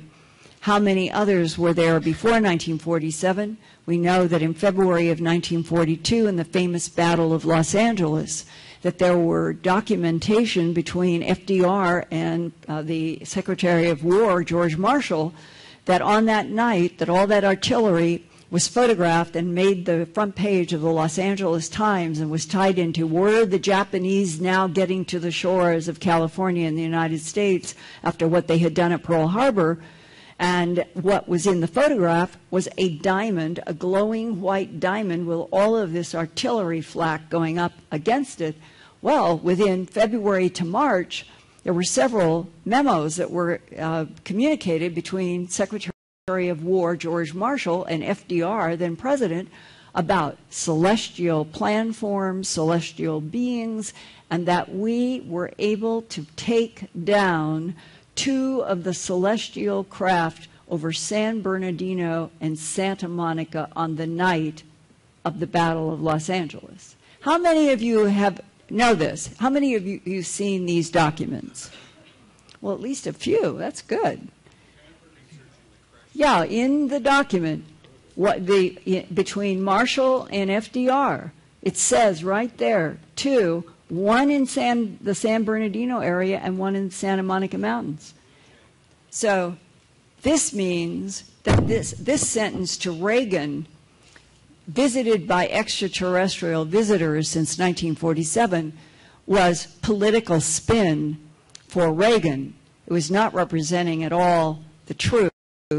And I think for all of us who have had any interactions with people who have served in government agencies, you get the impression that the intel world considers presidents to be something they have to deal with, but they do not, under any circumstances, brief presidents after Eisenhower with the full truth of anything. So you're getting an insight right here from the beginning. They were trying, and have been trying, to draw a line in the sand, that 1947 was the beginning. We had visitors. We've been learning that we're not alone in the universe. They went away. There's no problem. Well, not exactly.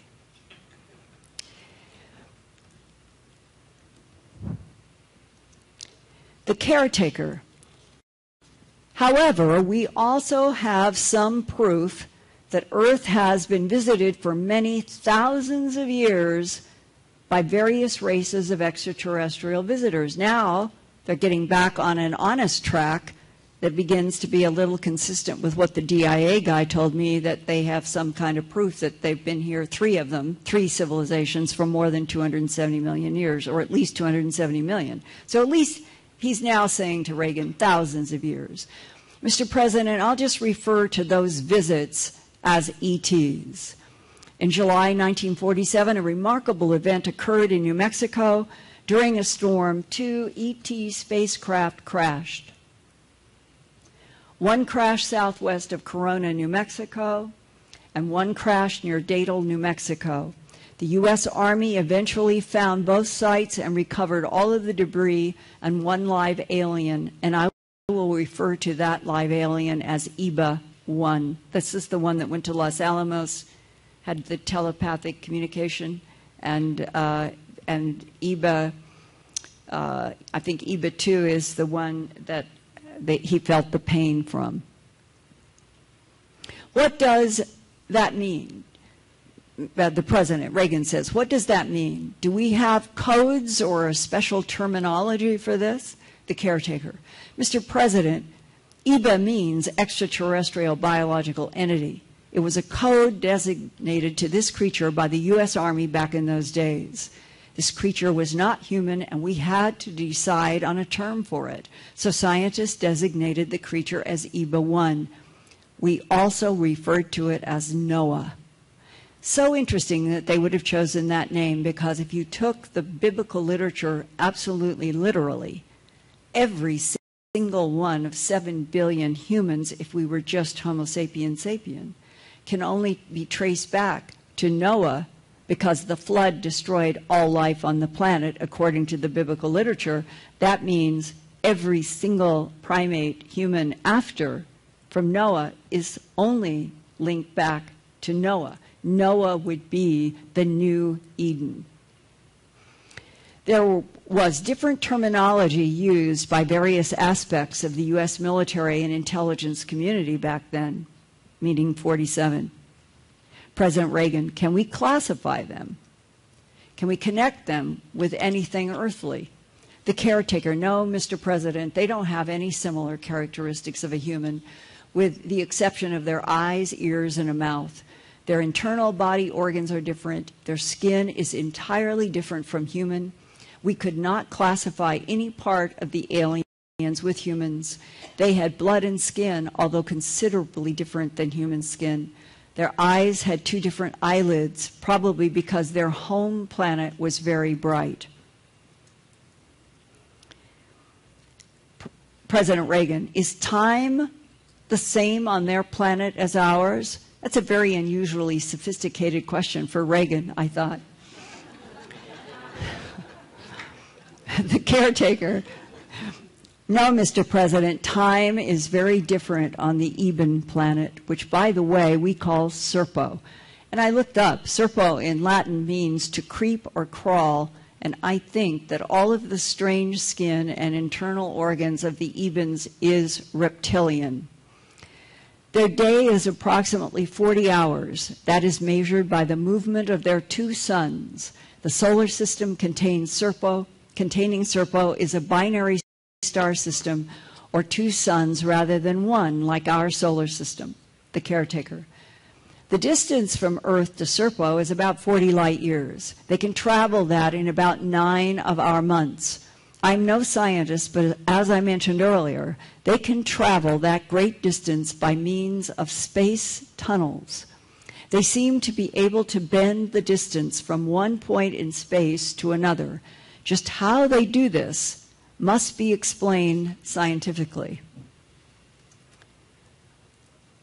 Ronald Reagan, are they all friendly? That's what we would all like to know. Advisor number 1, Mr. President, that is a very difficult question to answer. There are many parameters that we follow to evaluate the threat. However, we have little intelligence on 4 of the 5. We have plenty of intel on the Ebens. They've given us everything we ask for. Interesting that the Ebens are defined as our maker, and they are the ones that are collaborating with the human government the most.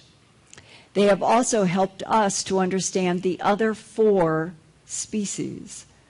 I'm afraid to say, Mr. President, and please don't misunderstand my words, but we think one of the species is very hostile. William Casey, Director of the CIA. Mr. President, we have intelligence that would indicate this one species of aliens have abducted people from Earth. They have performed scientific and medical tests on these humans. To the best of our knowledge, no humans have been killed. But as advisor number 1 stated, the intelligence is from witnesses, and we have not thoroughly evaluated this intelligence. We have captured one of these hostile aliens. This gets into some very, very sensitive areas, Mr. President. I strongly suggest we end this discussion and move on to any further questions that you might have and then get back to this. I don't think we are prepared to provide you with accurate answers to your questions about the potentially hostile aliens at this time, which was March 6 to 8, 1981. And I want to do the break here because there's much more to go, and I'm going to do it in Monday, because the issue of one hostile alien and 4 others of which they define 3, 1 Eben, and the next 2 made by the Ebens, so that 3 of 4 that are considered not dangerous are all made, are Ebens or made by Ebens. The 4th is not identified for reasons unknown. The 5th is this strange hostile one, and I will pick up there on Monday for the 3-hour intensive. And I would like to ask, before we close out, how many of you, and I'm serious, I really want your help, how many of you think that what I presented tonight is helpful or hurtful? Seriously.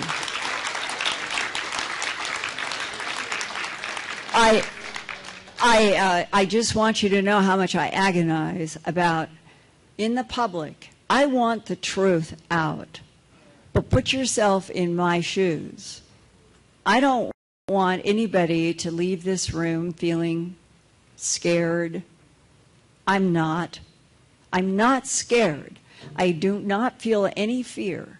I feel that whatever is going on this planet has been going on for so long that if, dangerous or not, if the Ebens had wanted to annihilate us, like Enlil and the Titans, it could have happened 35,000 years ago. We've never existed. And there was a very wonderful woman who came up to me before I started, and she asked a question which I hope we can all talk about tomorrow because you could help me in this dynamic. And she said, if we were made by extraterrestrials, do we have a soul? And why a discussion about soul recycling if we didn't have a soul? And if we have a soul, how did we get a soul if extraterrestrials made us? That really does go to the heart of a certain kind of angst in all of this. And I would like on Monday to share with you some things that have been shared with me along those lines, and to leave you tonight with a sense that I have always had since I was 21 years old, hiking in mountains in Idaho. And I was on a mountain. I had hiked it many times before. My brother and a cousin were down on a river. And I got up to the top of the mountain. I loved hiking this mountain. And the sun was going down because I did these hikes in the morning and the afternoon. And I noticed that there were these orange beams of light that were coming down through the ponderosa pine.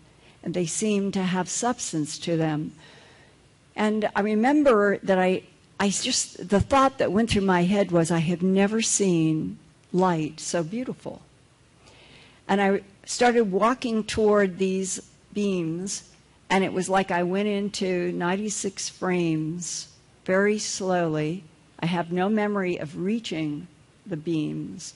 And the next thing I know, it is a bit of missing time, but I don't associate it at all with non-humans. I associate it with something in the divine field.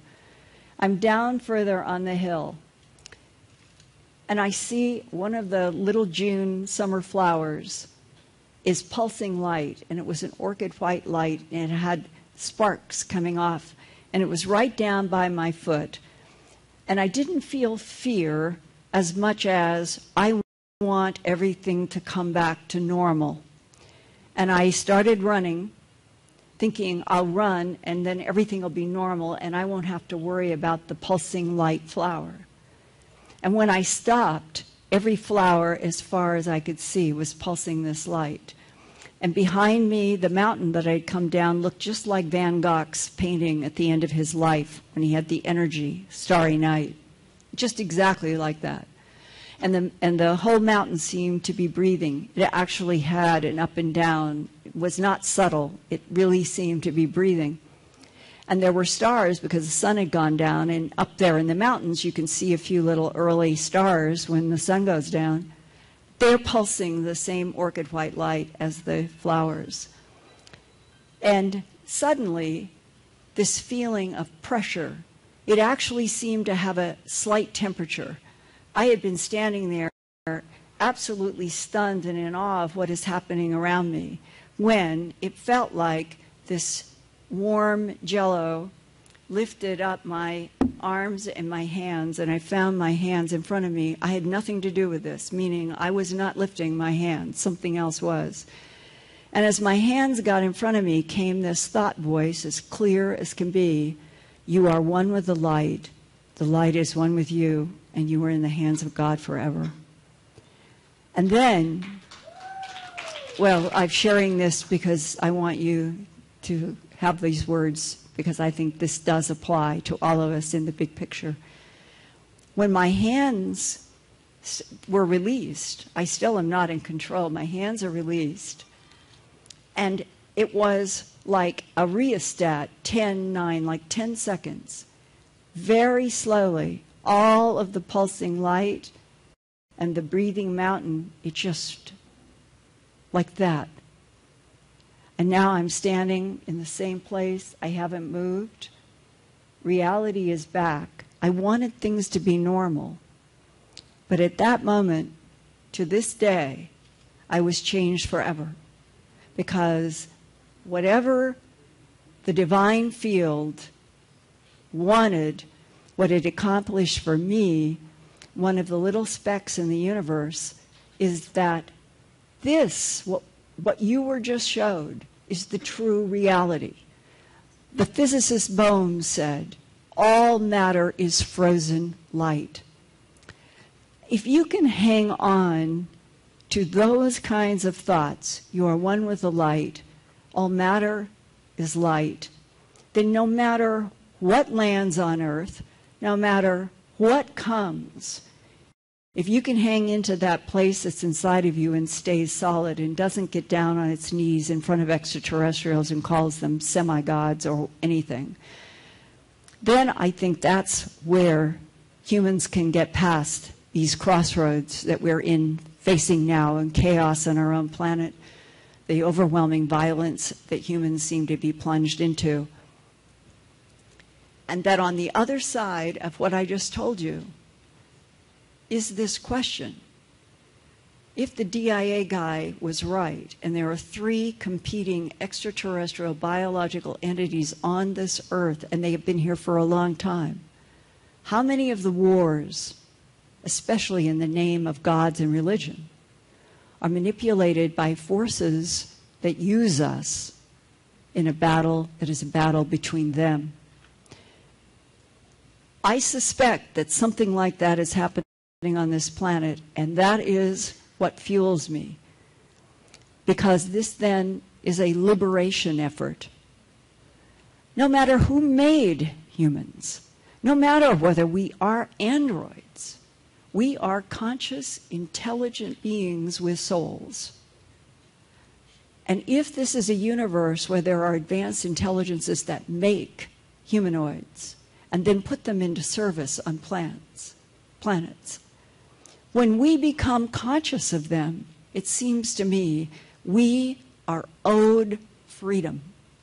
Because right now, if we are on a planet where geopolitical, territorial, conflicting forces are working out their battles through their human androids, and then you have the 1% of the human greed that keeps the 99% of humans basically at their slavery.